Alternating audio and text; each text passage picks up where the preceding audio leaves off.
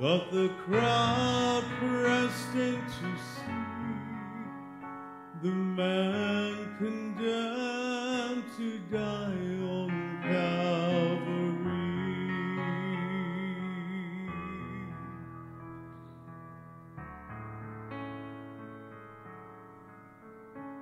He was bleeding from a beating. There were stripes upon his back, and he wore a crown of thorns upon his head, and he bore every step for those of them who cried out for his death. Down the Via Dolorosa, called the way of suffering, like a lamb came the Messiah, Christ the King. But he chose to walk that road out of his love for you and me. Down the Via Dolorosa, all the way to Calvary.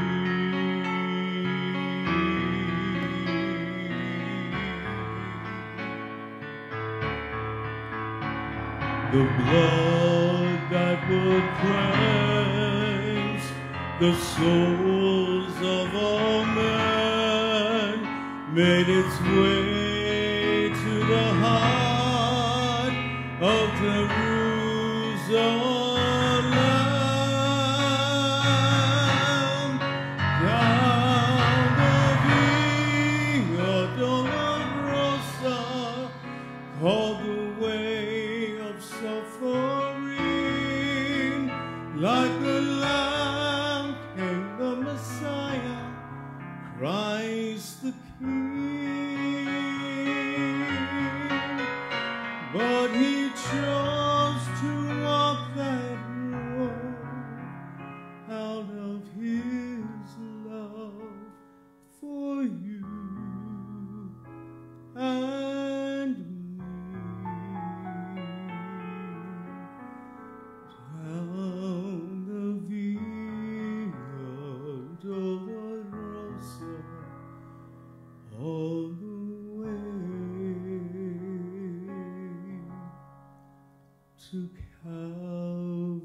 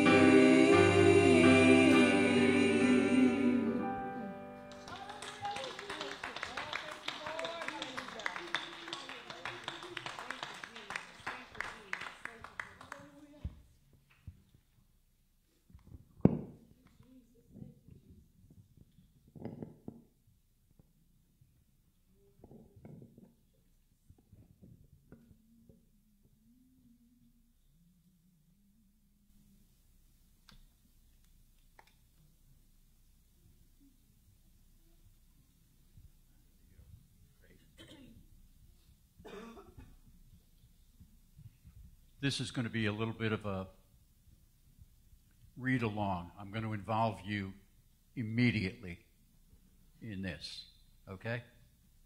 Most of you have a Bible or know somebody who has a Bible, and you've heard this scripture. It's from John chapter 13, 3:16. Everybody knows that one. So I'll start, and then you join in, okay? For God so loved the world that he gave his only begotten Son, that whosoever believeth in him shall not perish, but have everlasting life. Good job. Give yourselves a hand. Good job. No one has ever or will ever love you like God loves you. No one. Let me explain it this way. When you were a child, and I'm talking to the kids too, because sometime you made a picture in school or something like that, and you brought it home. Okay? Now, moms and dads, what did you do with that picture? Where did it go? On the fridge. On the fridge. Why? Why did you do that? To show your love for that child. Kids, weren't you happy and proud? That's my picture on there. Well, let me explain it to you another way. If God had a refrigerator, your picture would be on that refrigerator. Yes. Amen. Amen. If God owned a wallet, your photo would be in the wallet. He sends you flowers every spring. He sends you sunshine every morning. Whenever you want to talk, he's ready to listen. He understands your feelings, all of them. He could live anywhere in the universe or outside of the universe, but he chose to live in your heart. Thank you, Jesus. Thank you, Jesus. Face it, friends, he's absolutely crazy about you. The God of creation, who can use the heavens as his throne and the earth as his footstool, is absolutely crazy in love with you, and he wants to spend forever with you. And he wants you to spend forever with him.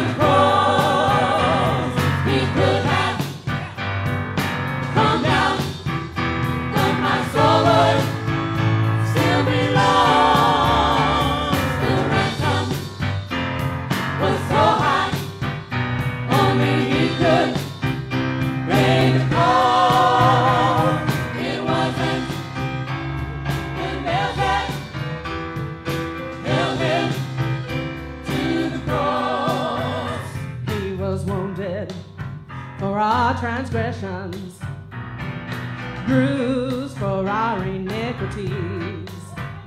By his stripes we were healed, as he hung there at Calvary. He was lifted, oh, from the earth in order to draw men.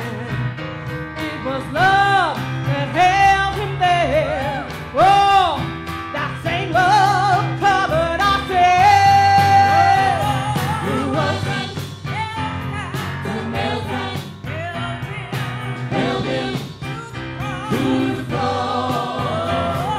He could have come down, but my soul would still be lost. The ransom was so high, only he could pay the cost. It wasn't the nails that held him to the cross. He was wounded for our transgressions, bruised for our iniquities. By his stripes we were healed, as he hung there at Calvary. He was lifted, oh, from the earth in order to draw men. It was love that held him there. Oh, that same love covered our sin. It wasn't the nails that held him to the cross. He could have come down, but my soul would still be lost. The ransom was so high, only he could pay the cost. It wasn't the nails that held him to the cross. For God so loved the world that he gave his only Son. Oh, no greater love has been given to anyone, and the Son gave his body. Oh, it was taken by man. Oh, he had the power to lay it down, and he had the power to take it up again. Oh, the nails that held him to the cross. Oh, but he could have come down, but my soul would still be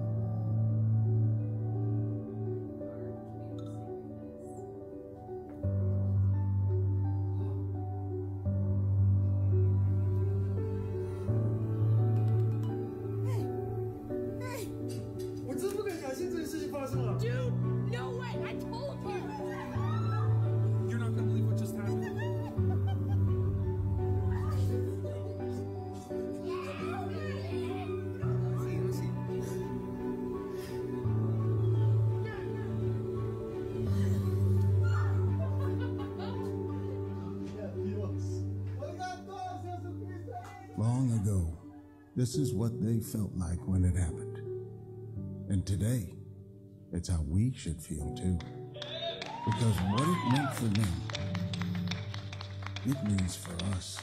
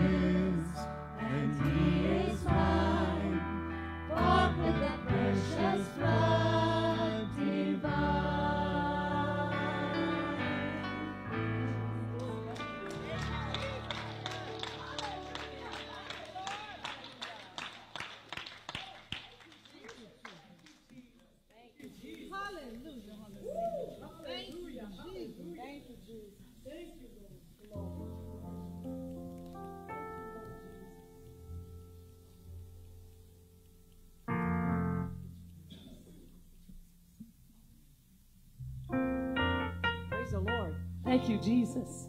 We're going to ask the ushers to come so we can worship the Lord in our giving.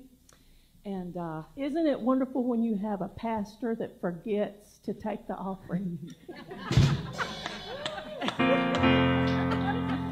oh my goodness. Kevin also, Kevin is going to share a couple words, literally a couple words from Mark and Laura. From our family in Portugal, Boa Pascua. Happy Easter. Well done, well done.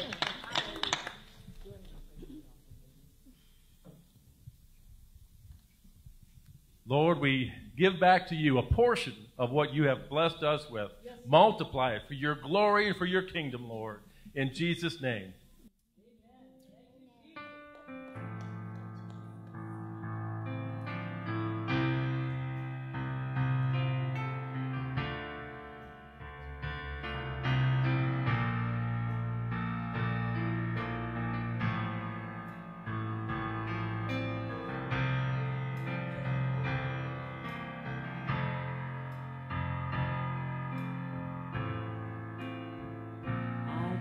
My mind to Calvary, where Jesus bled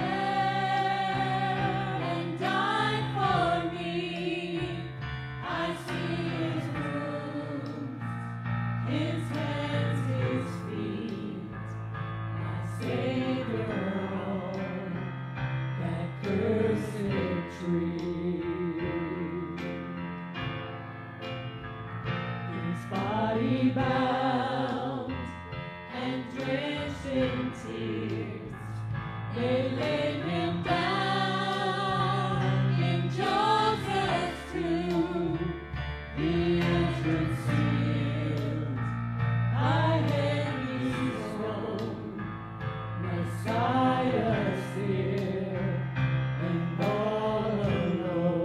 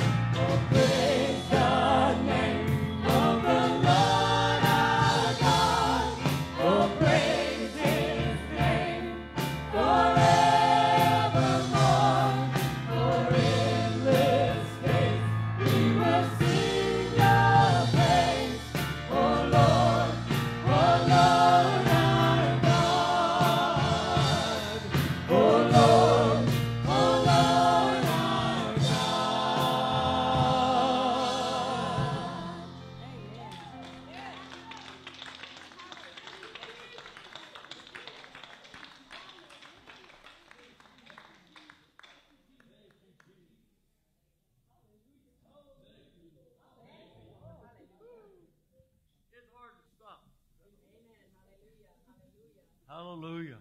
Oh, I'm telling you, it don't get better than that. Hallelujah. Oh, we ought to do this more than once a year. I believe I could do this every Sunday. Just glorify the Lord our God. Hallelujah, hallelujah. I'll be reading from the Gospel of John, 19th chapter. I'll be starting at verse 41.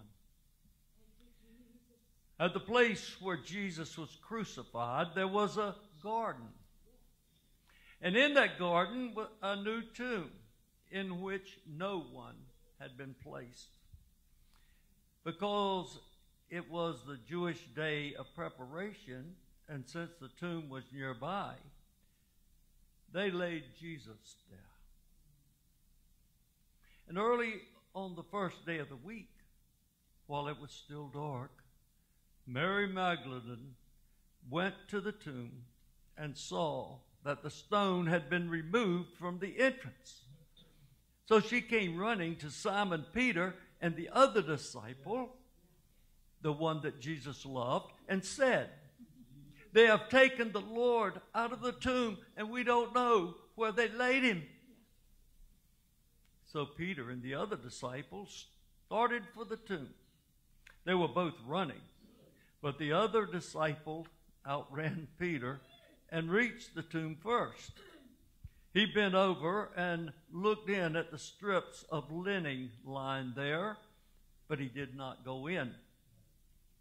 Then Simon Peter came along behind him, and he went straight into the tomb. He saw the strips of linen lying there, as well as the cloth that had been wrapped around Jesus' head. The cloth was still lying in its place, separate from the linen. Finally, the other disciple who had reached the tomb first also went inside. He saw and he believed. Now, you know, we all know about another disciple that doubted this all happened. Jesus appeared to the disciples after this, and Thomas wasn't there.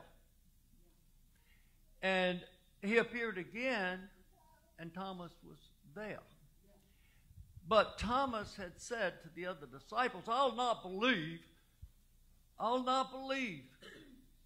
until my finger touches where the nail print in his hand, until I thrust my hand into his side. Then I'll believe. Well, Jesus appeared with him and the other disciples. And he said to Thomas, "You believe because you saw me." But then he said, "Blessed are those who believe and yet haven't seen." Yes. Hallelujah. Amen. You know, but we see Jesus by faith. We have eyes of faith, and we can see the Lord with it, by faith in our spirit. But one day, we're going to see him face to face. In all of his glory, we're going to see him. We're going to see him. And I think of the last verse of a great hymn. It says that, "Lord, haste the day. Lord, haste the day when my faith shall be sight, and the clouds rolled away like a scroll. The trump will resound, and the Lord shall descend. Even so, it is well. It is well with my soul." Hallelujah. Glory. Maranatha. Lord, come quickly.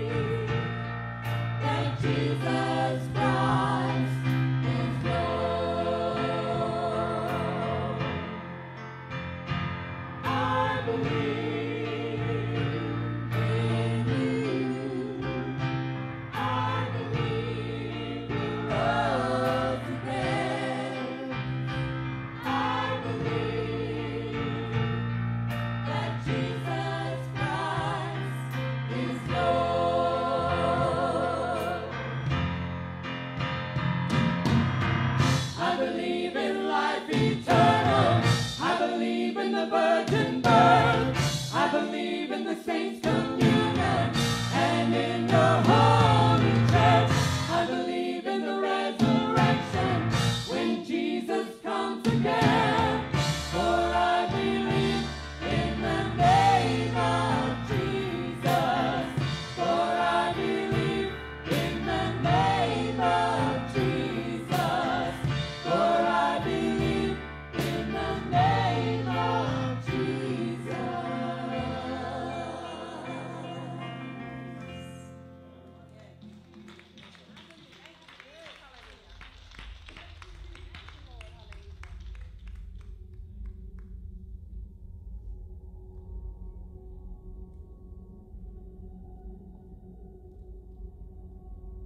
Death, where is your sting?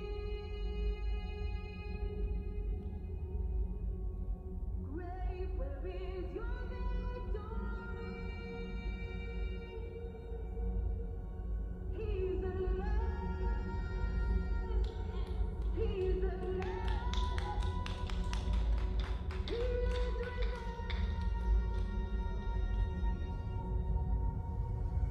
Suddenly, there was a great earthquake.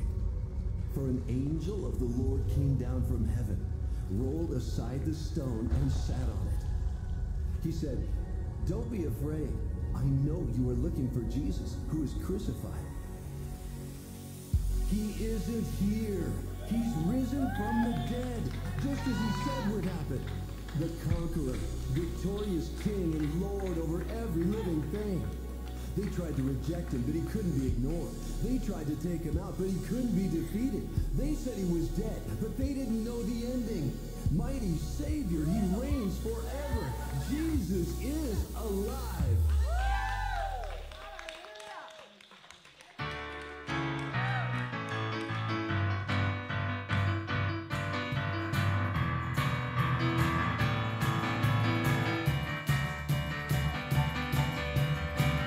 Celebrate, Jesus, celebrate. Celebrate, Jesus, celebrate. Celebrate, Jesus, celebrate. Celebrate, Jesus, celebrate. He is risen. He is risen, and he lives forevermore. He is risen. He is risen. Come on and celebrate the resurrection of our Lord.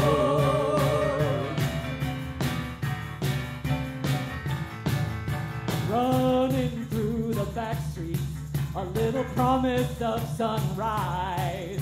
Her heart's completely broken, and tears are streaming from her eyes. Slowing down as she reached the tomb, because the stone's been rolled away. She covered her mouth in complete surprise as she heard the angel say, "He is risen. He is risen, and he lives forevermore. He is risen. He is risen. Come on and celebrate the resurrection of our Lord."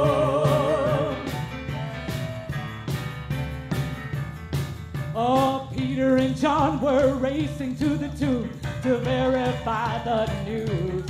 Their whole world was already shattered. They had nothing left to lose. John was the first to arrive on the scene, and Peter came dashing in.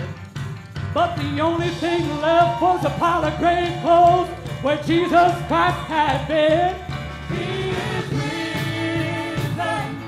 He is risen, and he lives forevermore. He is risen.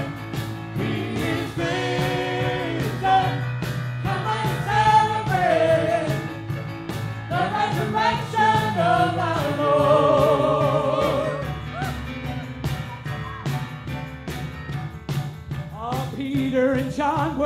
racing to the tomb to verify the news. Their whole world was already shattered. They had nothing left to lose. John was the first to arrive on the scene, and Peter came a dashing in. Tell you what, but the only thing left was a pile of grave clothes when Jesus Christ has been buried. He is risen. Don't you know that He's alive? And He lives. He is risen.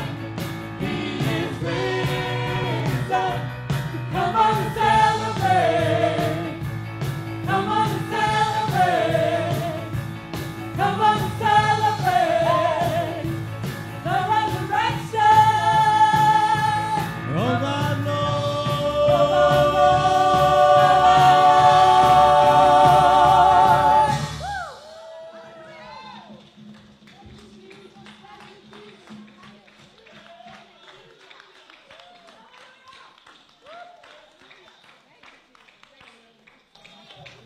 We've got to carry this just a little bit further. Listen to me. I'm reading from 1 Corinthians chapter 15. Verse 50 says, "Now this I say, brethren, that flesh and blood cannot inherit the kingdom of God, neither doth corruption inherit incorruption. Behold, I show you a mystery. We shall not all sleep, but we shall all be changed. In a moment, in the twinkling of an eye, at the last trump. For the trumpet shall sound, and the dead shall be raised incorruptible, and we shall be changed. For this corruptible must put on incorruption, and this mortal must put on immortality. So when this corruptible shall have put on incorruption, and this mortal shall have put on immortality, then shall be brought to pass the saying that is written, Death is swallowed up in victory.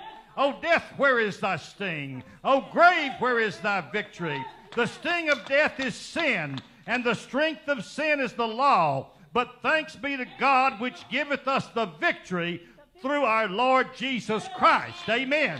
Listen to me. I want you to understand, we have been rejoicing today over the death and the burial and the resurrection of the Lord Jesus Christ. Amen. Amen. It had to happen if we were going to find any kind of redemption. But I want you to understand, if that was all it was all about, I wouldn't be nearly as excited as I am when I know the whole story. And the whole story is, if I will repent of my sins or die out to sin, if I will be baptized in His name, if I will go down in a watery grave and be buried with Him in baptism, I have the promise of the Word that I will rise up to walk in newness of life in this life, but I also have the promise, we have the promise. Terry, you're going to rise. Diane, you're going to rise. Sid, you're going to rise. Jeannie, you're going to rise. Saul, you're going to rise. You need to understand, each and every one of us that has been obedient to the Word, died out in the flesh, been washed clean in baptism, we have the promise that we're going to rise. Amen. Amen. Do you hear what I'm saying? I'm talking about you and you and you and you and you and you. And me. I'm going to rise.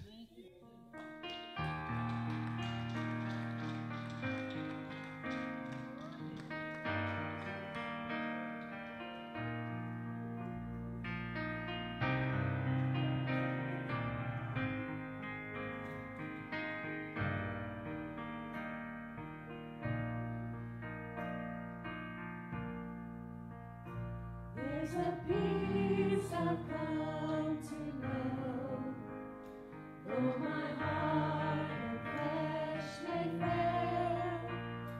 There's an anchor for my soul. I can say it is well. Jesus has overcome.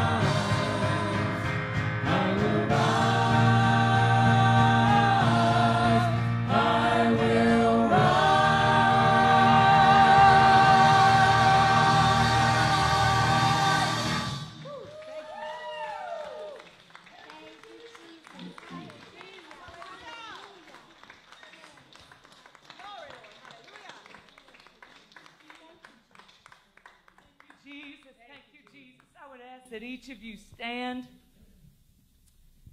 If there is a person in this house that has not given their heart to the Lord, we want you to do that today, because we don't know what's going to happen tomorrow. We don't even know what's going to happen this evening. Thank you, Jesus. It's a crazy world out there. If there's anyone here that needs to be baptized, I can assure you that the water is warm and that there are baptistry robes available. You can literally do this today. But before we walk out the door, I want us to take a moment and bow our heads If there's anything going on in your life you need prayer for, Pastor Jed and I will be right here. We'll be happy to anoint you and pray for you. But please do not leave this place without peace in your heart. Thank you, Jesus.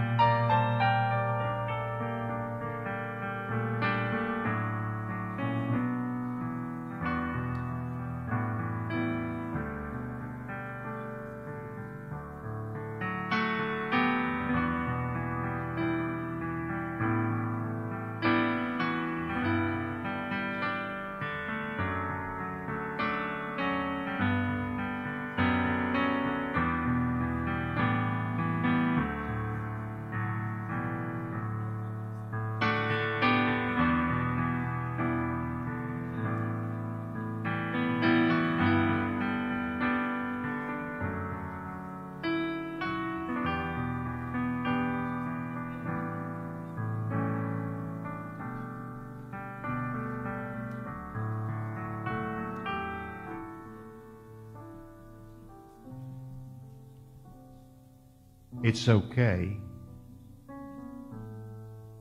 if you came with a need today. It's not okay just to take it home with you the way you brought it. Why don't you just take a moment and let us anoint you and pray for you as we come to the close of this service. Just let the blessings of the Lord flow in your life. Thank you, Jesus. Thank you, Jesus. God, we praise you. Thank you, Lord.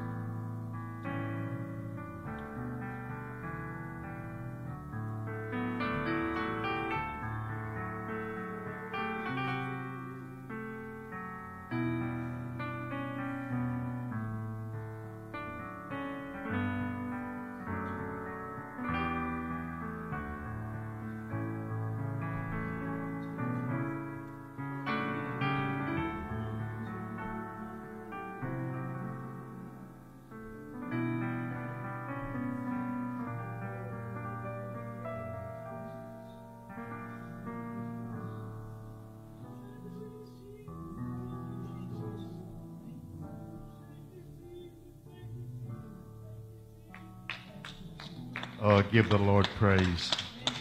Thank you, Lord. Amen. Amen.